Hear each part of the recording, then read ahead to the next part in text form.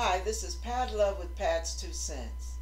I did 3 interviews this afternoon at our church where we had fellowship and food. So it was quite noisy in there. It sounded like a cafeteria. Well, that's the reason for the noise. I just want to explain it ahead of time.